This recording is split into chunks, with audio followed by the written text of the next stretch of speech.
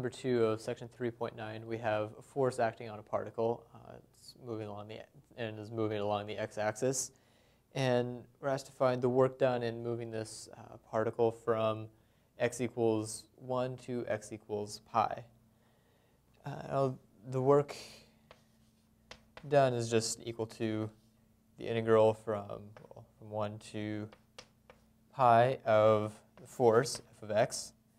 So this is just the integral from 1 to pi of 4 sine of 2x plus the natural log of x dx. Let's see, this is equal to, well, the first term is, let's see, 2 sine of 2x. By doing a simple substitution, letting u equal 2x, plus the integral of natural log of x is x times the natural log of x minus x. And we want to evaluate this from 1 to pi. So this is equal to, let's see, 2 times sine of 2 pi plus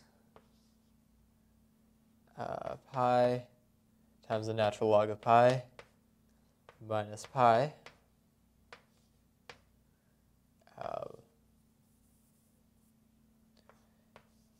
minus the quantity 2 times sine of 2